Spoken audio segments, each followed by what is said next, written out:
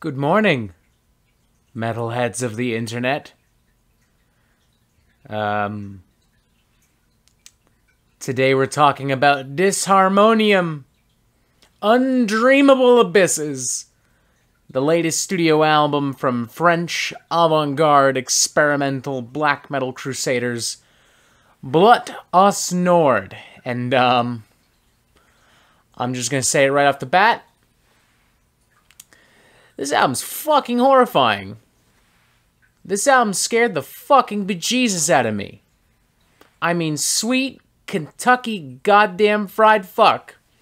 Even by the standards of Blut Aus Nord, this is a truly unsettling display. Buckle in, ladies and gentlemen. For just about 30 years now, Blut Aus Nord have been responsible for perhaps one of the most unsettling discographies, one of the most horrifying bodies of work that any black metal band could possibly claim. And they've done so by constantly challenging the norms and the conventions of black metal, by branching out into bizarre, far-out territory, by putting out records like The Work Which Transforms God, which is a concept album, in spite of being mostly instrumental with none of the lyrics made public, is meant to challenge the listener's prejudices and preconceptions about reality and various metaphysical subjects through multiple, multi-part concept album series, such as the 777 trilogy released in the early 2010s, or the Memoria Vestuta series, which at this point spans 3 decades, with the first part being released in 1996 and the most recent chapter being released in 2014. I don't know if Blut Aus Nord is really considered a pioneer for avant-garde and experimental black metal, but I do believe with all my heart they've been at the forefront of this genre since its inception, with some of its most cutting-edge and thought-provoking and brutal material. At the very least, they've inarguably paved the way for so much of the experimental and avant-garde black metal that we've seen in recent years, from Liturgy, Imperial Triumphant, Uranzi Pazuzu, and many, many, many more. So yeah, it goes without saying that I'd be pretty pumped for anything Blut Aus Nord related, even if it were just an EP or a couple of standalone singles, but no, we have a full-blown studio album, Disharmonium, and it's fucking gnarly. It kind of feels like a culmination of everything the band have done up to this point. It very much builds on the foundation of 2019's Hallucinogen, but it also pulls influences from across Blut Aus Nord's vast body of work, from a lot of the records that we've talked about, and from numerous EPs and collaborations that they've done. While there is no one document or social media post explicitly stating or confirming that H.P. Lovecraft was a big influence on Disharmonium, many fans certainly believe that his work was. I certainly feel that he is, because, I mean, just listen to the fucking thing. It is Lovecraftian, Lovecraft-esque in size, in scope, and atmosphere. And I don't even mean just sonically. This thing physically feels like a Lovecraftian monster towering over you, ready to swallow your soul or crush you or whatever the fuck. It's a truly nightmarish concoction of ghoulish vocal screams and eerie vocal chanting, of angular and complex rhythms and soundscapes and arrangements, of demented, monstrous, flailing percussion and oppressive guitar work. Y'all watch Evil Dead, right? Like, y'all know what the Necronomicon is? The literal book of the dead, bound in human flesh, inked in human blood? Yeah, this album makes the Necronomicon look like something that Dr. Seuss crapped out in an afternoon.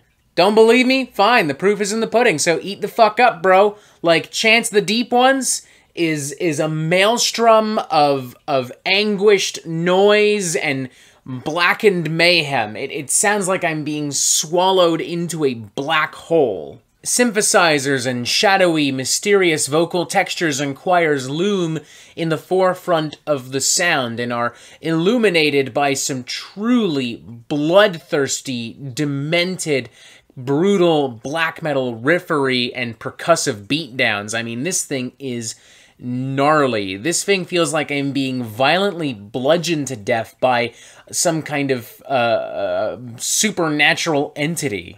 It's an absolutely overwhelming display that goes on for 7.5 minutes, and it's only the first track on the fucking record. Building on the momentum, or perhaps more appropriately, the chaos of this cut, Tales of the Old Dreamer lays down a solid foundation of intentionally monotonous and repetitive kind of black metal, death metal percussion, and on top of it, paints a maelstrom of insane, rambling, psychotic, atmospheric, and abrasive black metal. The instruments swell and swoon almost like violins in a classical orchestra, but despite that, it never once loses its edge or its bloodthirst. It still feels genuinely very brutal. Then you have Neptune's Eye, which throws a little bit more classic black metal flavor into the mix with some more tremolo riffing and some more typical kind of black metal percussion. Do not for a moment be fooled by this into thinking that you're suddenly going to get a second wave black metal worship rager in the vein of something like, I don't know, a classic Mayhem or Dark Throne cut, or maybe something that we've come to expect from Spectral Wound or Watain or whatever. Like, this is still a genuinely pretty thing. It's a thing. If anything, the traditional black metal elements combined with the more progressive and horrifying ideas and arrangements makes this all the more oppressive, as if the monster that we've been talking about this whole time has been birthed through some kind of horrible black magic ritual, and now he is rampaging through the streets without mercy. And then expanding on that, you have That Cannot Be Dreamed, which unleashes a level of apocalyptic doom that, yeah, true to its title, I could not possibly have dreamed. It's big. It's easily the biggest thing on the record, like sonically. It is massive, huge, grueling fucking riffs. I mean, what more can I say, man? It's just so unsettling. It's so powerful. And it's so exciting. Like, I loved getting to know this record. As scary as it was, as weird as it was, I was consistently so invested in this record. It's such a rewarding experience, especially on repeat listens. Like, I feel like I'm learning more about this record the more I return to it. It feels like rereading a really good book or rewatching a really good movie, you know? Like, I'm noticing the more intricate plot details that I didn't notice the first time I saw this movie or read this book. I'm noticing Easter eggs and references that I didn't pick up on the first time around. Is it so chaotic and so gigantic that it could prove egregious for some, overwhelming for some? Abso-fucking-lutely. Like, if you're brand new to black metal and avant-garde music, I would not recommend checking this thing out at all. But I mean, if you love Blut Aus Nord, or if you just really appreciate dark, complex, fucked up music, then honestly, I don't think you could ask for a better way to spend your fucking weekend. I will concede that the pacing could be a little better on this record. Like, there are certain moments where I feel like Blut Aus Nord would benefit from picking things up a little bit. Just a wee little bit. But it's all still very effective and impactful despite that. And considering the level of skill on display here, considering how much work very clearly went into arranging all of this, it's possible that any suggestions I make would actively fuck up the record. So I'll just, you know, I'll just have to suck it up and deal with it and move on and just appreciate the record for what it is. Which is what I did, and it's what I intend to do.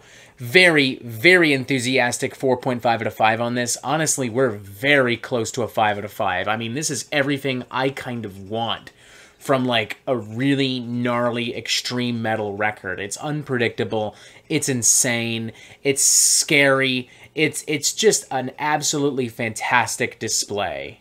Approach with extreme caution, particularly if you are easily frightened, but do approach nonetheless, because I do sincerely believe that this is one of the best albums I've heard so far in 2022, and it is, without question, the most horrifying, the most terrifying, the most spooky, the most scary, the most whatever fucking buzzword you want to insert here right now. 4.5 out of 5. It's fucking incredible.